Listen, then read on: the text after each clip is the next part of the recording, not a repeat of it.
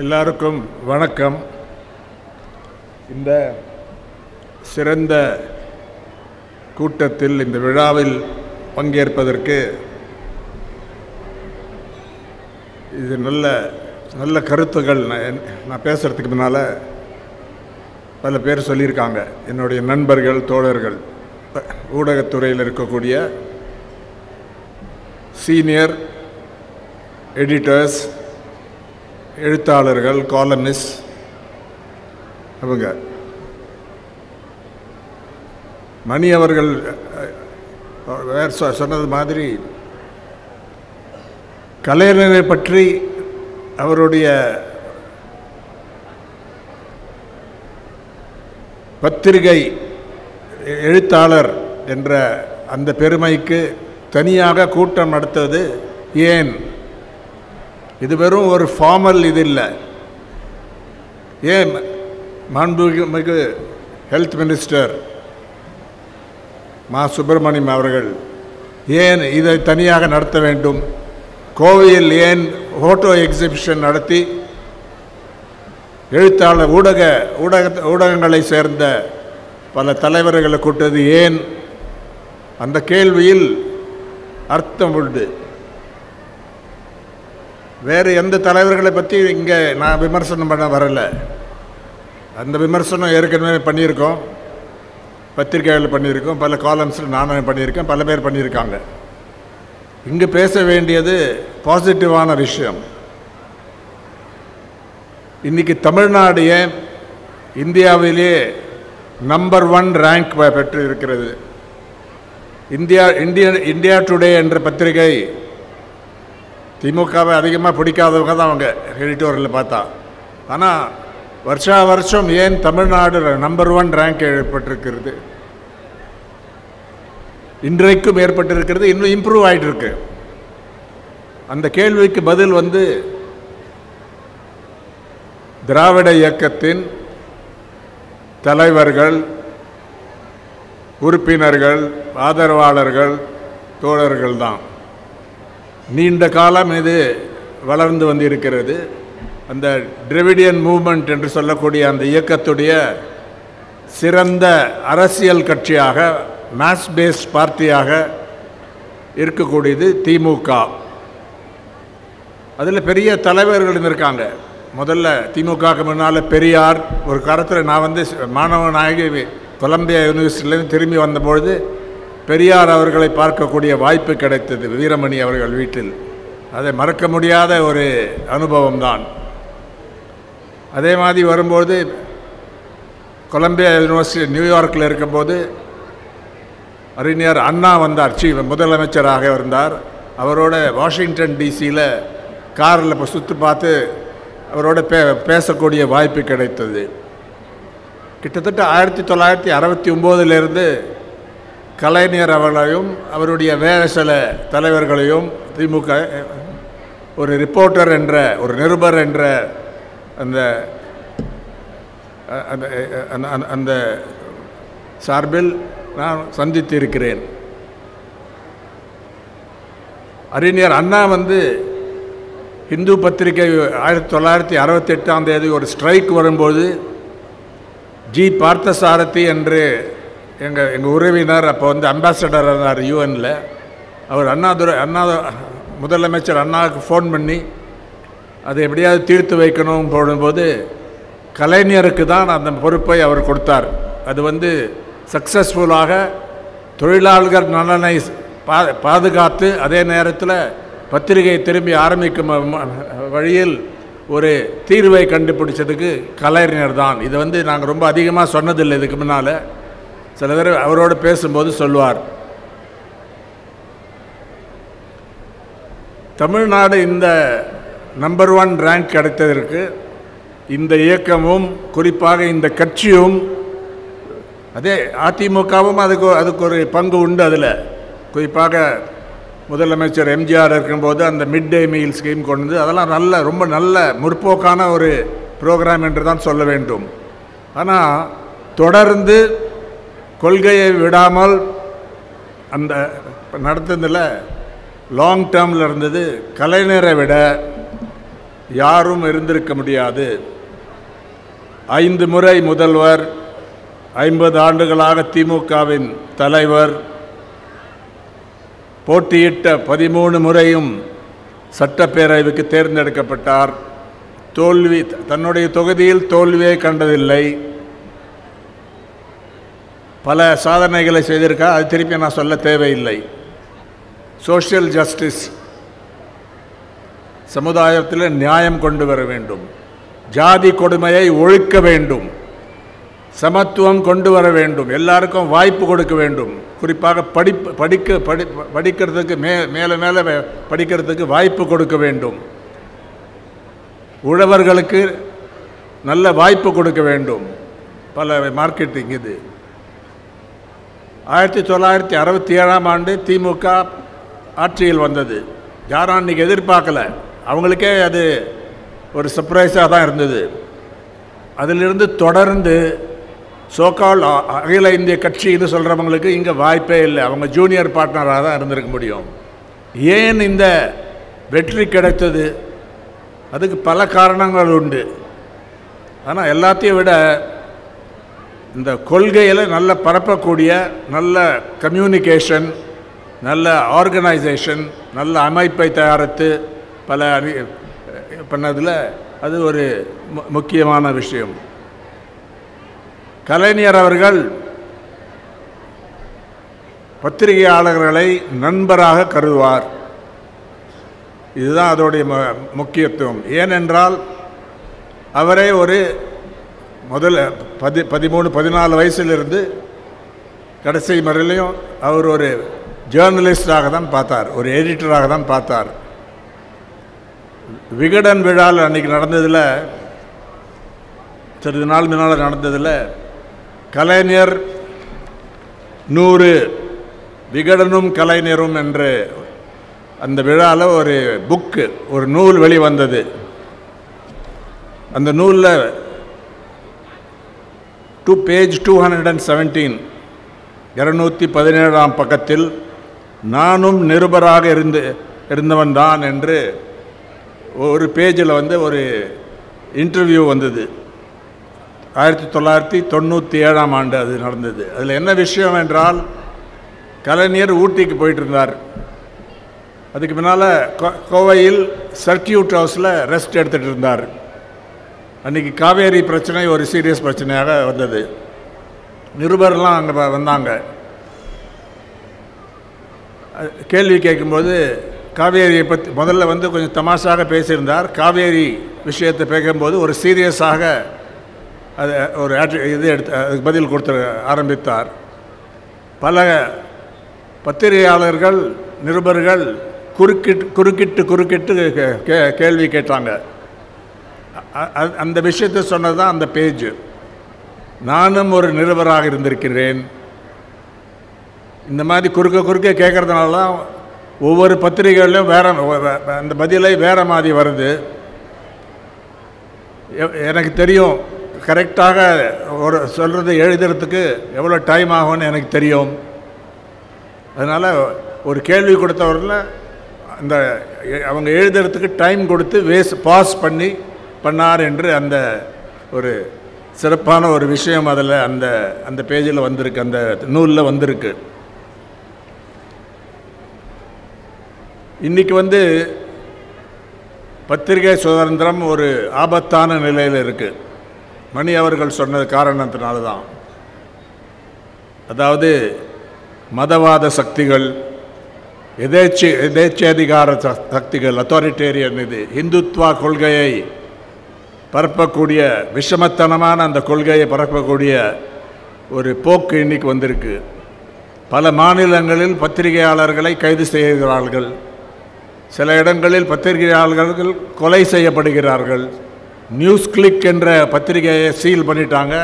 அதோட எடிட்டரையும் அட்மினிஸ்ட்ரேட்டிவ் ஆஃபீஸரையும் பயங்கரவாத குற்றச்சாட்டு UAPA என்ற சட்டத்தின் கீழ் ஜெயிலில் போட்டு வச்சுருக்காங்க. நேர்தலான ஒரு தாக்குதல். அதுக்கு பல ப்ரொட்டஸ்ட் வந்திருக்கு. தமிழ்நாட்டில் இந்த மாதிரி போக்கு இல்லை. ஏன்? அதுக்கு காரணம் ஏன்னா இப்போ இருக்கக்கூடிய மாண்புமிகு முதலமைச்சர் திரு மு.க. ஸ்டாலின் அவர்கள் அதே பாதையில் போயிட்டுருக்காங்க. மாண்புமிகு ஹெல்த் மினிஸ்டர் மா சுப்பிரமணியம் அவர்கள் நானும் ஒரு குரூப்பில் நடப்போம். அப்போ நான் முதலமைச்சருடைய ஸ்டைலை க்ளோஸாக வாட்ச் நான் பண்ணுவேன். யார் வந்தாலும் செக்யூரிட்டி இதை தடுக்க பார்த்தா அதெல்லாம் பண்ணாதையா அப்படின்னு சொல்லி இது பேசுவோம். அதிகமாக பேச மாட்டார். ஆனால் அந்த அணுகுமுறை, அந்த ஸ்டைல் ஆஃப் ஒர்க் என்று சொல்லலாம், நடக்கும்பொழுது கூட ஒரு ரிலாக்ஸ் பண்ணும்பொழுது கூட அது இருக்கிறது. இது சர்ப்ரைஸ் தான். எல்லாருக்கும் கேள்வி இருக்கும், கலைஞர் அப்படி இருந்தார், அவர் மாதிரி யாராலும் இருக்க முடியுமான்னு. இது வேறு ஸ்டைல் இருந்தாலும் விமர்சனத்தை, பத்திரிகை சுதந்திரத்தை ஏற்றுக்கொள்வது மட்டும் இல்லை, மதிப்பது, வேல்யூ பண்ணுறது என்ற அந்த நல்ல கருத்தை, அந்த வேல்யூவை நம்மளுடைய முதலமைச்சர் அவருடைய தலைவர் கலைஞர்கிட்ட, அவருடைய தந்தை கலைஞர்கிட்ட கற்றுக்கொண்டார், நன்றாக கற்றுக்கொண்டார். உழைப்பு என்பது ஒன்று. ஒரு தடவை கலைஞர் சொன்னார், ஸ்டாலின் என்றால் உழைப்பு. அவரை பற்றியும் அதான் சொல்லலாம். கடுமையாக உழைப்பார், நடுவில் ரிலாக்ஸ் பண்ணுவார், கிரிக்கெட் வாட்ச் பண்ணுவார், அதெல்லாம் வேறு விஷயம். ஆனால் எப்போ வேணாலும் அவரை ஃபோன் பண்ணலாம். வேறு எந்த தலைவரை நீங்கள் சொல்லுங்கள், நம்ம ஃபோன் எடுத்து அந்த காலத்தில் மொபைல் ஃபோன் கூட கிடையாது, எடுத்து ஒரு முதலமைச்சரையோ அவ்வளோ பெரிய தலைவரை ரீச் பண்ணுறது சாத்தியமில்லை. எனக்கும் இந்த 5:30 மணி, 5 மணி, 6 மணிக்கு ஃபோன் வந்தது உண்டு. அது ஒரு நல்ல பழக்கம் என்று நினைக்கிறேன். மாசு அவர்கள் கூட இப்போ ஃபோன் பண்ணால் அவர் 4 மணி, 4:30 மணிக்கே எழுந்துப்பார். இதனால் எழுத்தாளருக்கு ஒரு பெரிய அட்வான்டேஜ் இருக்குது. கலைஞர் வேறு தலைவர்கள் கொஞ்சம் லேட்டாக எழுந்துக்கலாம். ஆனால் ரொம்ப சீக்கிரம் எழுந்ததுனால 8 மணிலேயே பல வேலைகள் நடந்துடும். அந்த ஒர்க் ஸ்டைல் ஆரம்பிக்கிறது. இதில் ரெண்டாவது பேப்பரை படிப்பார். இன்றைக்கி எவ்வளோ தலைவர்கள் பேப்பர் படிக்கிறாங்க, அவங்க செக்ரட்டரிஸ் யாராவது காட்டினாதான். இந்த இதில் வேறு மாநிலங்களை சொல்கிறேன்.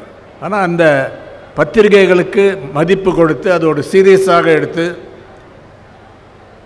அதிலிருந்து பல விஷயங்களை தெரிந்து கொண்டு, சில புது கருத்துக்களை தெரிந்து கொண்டு, அதுக்கு ஒரு இமீடியட்டாக ஒரு ரெஸ்பான்ஸ் செய்யக்கூடிய ஒரு குணம் ஒரு மகத்தான ஒரு குணம், ஒரு ஹியூமிலிட்டியை தான் காட்டுறது.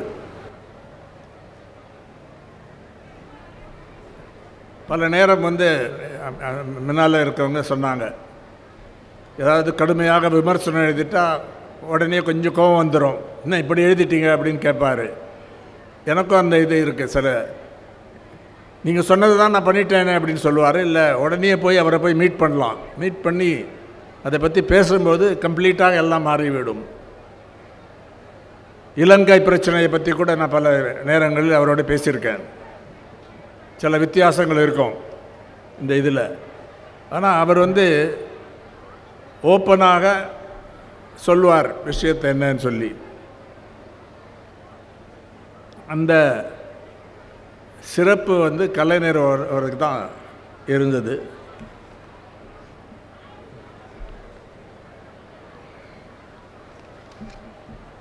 இன்னொரு விஷயத்தை நான் சொல்ல வேண்டியது இருக்குது. இப்போது சில நேரங்களில் பொதுக்கூட்டத்தில் பார்த்துட்டு, என்னுடைய நண்பர் ராமுக்கும் எனக்கும் கடவுள் நம்பிக்கை இல்லைன்னு சொல்லுவார். ஓப்பனாக சொல்லுவார். எனக்கு ஒரு பெருமையாகவே இருக்கும். இது அதே நேரத்தில் ஜாதி கொடுமையை எதிர்க்கிறவர் சுயமரியாதையை ஒரு முக்கியமான கொள்கையாக வைத்து கொள்கிறார். ஹிந்து மதத்தையோ, இஸ்லாமிய மதத்தையோ, கிறிஸ்துவ மதத்தையோ, சீக்கியோ, ஜெயினோ எப்படி மதித்தார், அதுக்கு பல எடுத்துக்காட்டுகள் இருக்குது. ஒரு விஷயம் நான் இங்கே சொல்ல வேண்டியிருக்கு. அந்த உங்களுக்கு தெரியும் சங்கரராமன் கொலைக்கு பிறகு அவங்க இன்வெஸ்டிகேட் பண்ணி 2 சங்கராச்சாரியார் அவர்களையும் ஜெயலலிதா முதலமைச்சர் இருக்கும்போது சிறையில் அடைத்தனர். அப்புறம் வெளியில் வந்து அதை பற்றி நான் பேச இங்கே வரல, என்ன நடந்தது அந்த விஷயத்துக்குள்ளே போல. ஆனால் ஜெயேந்திர சரஸ்வதி ஒரு நேரம் என்கிட்ட சொன்னார், கலைஞர் வந்து விமர்சிப்பார், அதை பற்றி பல இதில் பேசுவார், ஆனால் ஆக்ஷனில் எங்களுக்கு ஒரு ஹாமியும் செய்ததில்லை என்று அவர் என்கிட்ட அன்றைக்கி சொன்னார். நான் உடனே கலைஞரை போய் பார்த்து இதை கேட்டேன், இது உண்மையா என்று. ஆமாம் அது உண்மைதான் அப்படின்னு சொன்னார் அந்த இதில். அதனால் இன்றைக்கி இருக்கக்கூடிய இப்போ பிஜேபி வந்து என்னென்னோ பேசுகிறாங்கல்ல, இந்துக்களை எதிர்க்காங்க இது அதுன்னு சொல்லி, எல்லாம் பச்சை பொய்.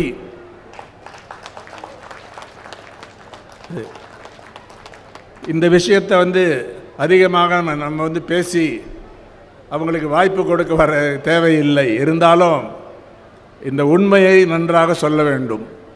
கலைஞருடைய பண்பாடு என்ன, ஏன்னா மெஜாரிட்டி அதில் தான் நம்புகிறாங்க. எங்களுக்கு அதில் நம்பிக்கை இல்லை, வேறு விஷயம். அதை சகித்து கொள்வது மட்டும் இல்லை, அதை நாங்கள் ரெஸ்பெக்ட் பண்ணுவோம். ஏன்னா வேறு கருத்து வேறு கொள்கை இருக்கிறவங்களுக்கு ரெஸ்பெக்ட் பண்ணுவோம். அதே பண்பை தான் இன்றைக்கி இருக்கிற முதலமைச்சர் இங்கே வந்து நன்றாக உறுதியாக அது அந்த விஷயத்தில் தான் இருக்கார். அதனால் இங்கே மணி அவர்கள் சொன்னதில் எனக்கு கொஞ்சம் வித்தியாசம் இருக்குது. அந்த மாதிரி சக்திகள் இங்கே வந்து கடுமையாக உழைக்கிறது உண்மை, பல ஸ்கீம்ஸை போடுறாங்க. ஆனால் தமிழ்நாட்டில் கவர்னரும் மோசமான நிலையில் வேர்ஸ்ட் கவர்னர் என்று சொல்லக்கூடிய அளவுக்கு இந்த கவர்னர் நடக்கிறார். ஆனால் அதை வந்து ஒரு டிக்னிஃபைடாக தானே ரெஸ்பாண்ட் பண்ணுறாங்க. இந்த இதில் என்னென்னவோ செய்கிறாங்க. ஆனால் தமிழ்நாட்டில் எனக்கு ஒரு உறுதியான கருத்து இருக்குது. நம்ம வந்து காம்ப்ளசண்ட்டாக இருக்க தேவையில்லை. ஆனால் தமிழ் மக்கள் இந்த இயக்கத்தில் இருக்கிறதுனால, முற்போக்கு கருத்துக்கள் இருக்கக்கூடிய இடதுசாரி கட்சிகள் எல்லாரும் சேர்ந்து இருக்கிறதுனால, அந்த நல்ல ஒரு கூட்டணி இருக்கிறதுனால இங்கே பாஜகவுக்கு தலை தூக்க முடியாது. அரசியல் இதில் மேஸ் பாலிட்டிக்ஸில் அவங்களுக்கு ஒன்றும் வராது, வந்த தேர்தல்லையும் வராது. இப்போ அவங்களுக்குள்ளே தகராறு வந்துடுதில்ல அதிமுக அவங்களுக்கும். அதனால் அந்த எனக்கு யார் கரெக்டுன்னு இப்போ சொல்ல முடியாது. ஆனால் இது என்னோட கருத்து. அவங்களுக்கு இங்கே வந்து பெரிய வாய்ப்பு இல்லை. என்னென்னோ செய்கிறாங்க. ஒன்றிய அரசாங்கத்தின் பலத்தை பயன்படுத்தி பல இன்ஸ்டிடியூஷன்ஸை மோசமாக நடத்தி, சிபிஐ, என்ஃபோர்ஸ்மெண்ட் டைரக்டரேட் இது என்னெல்லாம் செய்கிறாங்க. ஆனால் அதனால் இது ஒரு பெரிய அச்சீவ்மெண்ட் என்று சொல்லலாம். தமிழ்நாட்டில் இங்கே பல பிரச்சனைகள் இருக்கலாம், பல தவறுகளும் நடந்திருக்கலாம், அது வேறு விஷயம். ஆனால் எந்த மாநிலத்திலையும் இந்த அளவுக்கு, கேரளாவும் சேர்த்துக்கலாம் இதில் ஓரளவுக்கு, இந்த அளவுக்கு மதசார்பின்மை கொள்கைகள், சோஷியல் சமுதாய அதாவது சமத்துவம் வேறு எங்கேயும் இந்த பிடிப்பு இந்த மாநிலங்களில் இல்லை என்று நினைக்கிறேன். கலைஞர் வந்து இந்த டென்ஷனை பற்றி அதை சொன்னாங்க. ஒரு டென்ஷன் உருப்படக்கூடிய கேள்விகளை கேட்டால் என்ன எப்படி அதை வந்து டிஃப்யூஸ் பண்ணிடுவார் என்று. அதுக்கு எனக்கும் ஒரு எடுத்துக்காட்டு இருக்குது. மிகவும் தர்ம சங்கடமான கேள்விகளுக்கு என்ன மாதிரி பதில் கொடுப்பார் என்று. ஒரு வேளையில் நாகப்பட்டினத்தில் சிபிஐக்கு ஒதுக்குவதில் சிக்கல் இருக்கிறதா என்று கேட்டபோது, நாகப்பட்டினத்துக்கு பக்கத்தில் சிக்கல் இருக்கிறது என்று சொன்னார். உடனே கோவையில் இருக்கிற அந்த ஃபோட்டோ எக்ஸிபிஷனில் ஒரு படத்தை பார்த்தேன். அந்த மாதிரி இன்றைக்கி நடக்கக்கூடிய வாய்ப்பே கிடையாது. இங்கே சீஃப் மினிஸ்டர் உட்கார்ந்துருக்காரு, சுற்றி முற்றுகையிட்டு இருக்கிற மாதிரி மீடியா நின்றுட்டுருக்காங்க, பின்னால் சைடில் இதெல்லாம் கம்ப்ளீட்டாக. இவர் வந்து கூலாக இருந்து எல்லாம் சீரியஸாக ஆன்சர் பண்ணுறாரு ஃபுல்லாக. அதாவது பத்திரிகை ஊடகங்களுக்கு நண்பர் என்றதை அந்த படத்தை விட எதுவும் இருக்க முடியாது. உடனே எல்லாருக்கும் அந்த இன்ட்ரெஸ்ட் இருக்குது. அவருக்கு ஒரு விதமான கவலையும் இல்லை, எந்த செக்யூரிட்டியும் தடுக்கவில்லை அந்த இதில். அதனால் பல விஷயங்களை அவர்கிட்ட கற்றுக்கொள்ள வேண்டும். எல்லாத்துக்கும் மேலாக அந்த ஒர்க் எத்திக் என்று சொல்லுவோம், அந்த ஸ்டைல் ஆஃப் ஒர்க். காலையில் எழுந்து பேப்பர் படிக்கிறது, எழுதுறது, நைட்டு மட்டும். அவர் ஒரு ஜீனியஸ் என்று சொல்லலாம். அந்த எழுத்து எல்லாருக்கும் அந்த மாதிரி வராது. ஏன்னா ஹைஸ்கூலில் கூட படிக்காதவர் இவ்வளவு சிறந்த எழுத்தாளராக, இதழாளராக, எடிட்டராக, நியூஸ் பேப்பர் ஃபவுண்டராக இவ்வளோ நாள் எப்படி இருந்திருக்க முடியும்? அதில் ஆர்கே நாராயணன் என்ற எழுத்தாளர், ஆங்கில எழுத்தாளர் ஒன்று சொல்லுவார், எங்கிட்ட சொல்லுவார், எழுத்து என்பது, எழுதுறதுங்கிறது ஒரு யோகம். வெறும் சிந்தனையால் அது போராது. அதை பற்றி இது பண்ணால், the only way to right is to right all the time. To be a writer you must right all the time. நான் 2 நாள் அதை யோசித்து அப்புறம் எழுதுறதுங்கிறது அது இல்லை. எழுத்தாளருங்கிறது எழுதுறது, அது ஒரு யோகம். அதுதான் கலைஞருடைய எழுத்து திறமை, அந்த ஜீனியஸ் என்று சொல்லலாம். அந்த விகடன் கூட்டத்தில் கமல்ஹாசன் அவர்கள் அங்கே என்ன சொன்னதுன்னா, அது வெரிஃபை பண்ணணும் தான் இருக்குது. மகாத்மா காந்திக்கு பிறகு யாரும் இவ்வளவு பக்கங்கள், இவ்வளோ வார்த்தைகள் எழுதினதில்லை எந்த தலைவரும் என்று சொன்னார். இதை ஆராய்ச்சி செய்து இதை கரெக்டாக செக் பண்ணணும். இருந்தாலும் சொல்கிறது அது கரெக்டாக தான் இருக்கும்னு நம்புகிறேன். ஏன்னா அவ்வளோ எழுத்தாளர். அதனால் பல விஷயங்களை பேசலாம். ஆனால் எல்லாத்துக்கும் மேலாகவும் அவருடைய தோழமை, நட்பு, மதிப்பு, அந்த இன்டராக்ஷன், அந்த விட், அதுதான் ஞாபகத்து வருகிறது. அதனால தான் இந்த மாதிரி கூட்டங்கள், இந்த மாதிரி பெரிய ஒரு விழாக்கள் நடந்து கொண்டிருக்கின்றன, இன்னும் நடக்க வேண்டும். கலைஞர் பாதையில் வேலை செய்யக்கூடிய, தீவிரமாக வேலை செய்யக்கூடிய டிஎம்கே கவர்மெண்ட்டுக்கும், குறிப்பாக எங்கள் நண்பர் மாண்புமிகு முதலமைச்சர் ஸ்டாலின் அவர்களுக்கும் என் வாழ்த்துக்களை தெரிவித்து, இதே மாதிரி தமிழகம் இருக்க வேண்டும் என்று அந்த ஹோப்பை எக்ஸ்பிரஸ் பண்ணி இந்த வாய்ப்பு கொடுத்ததுக்கு, குறிப்பாக என் நண்பர் ஹெல்த் மினிஸ்டர் மாசு அவர்களுக்கு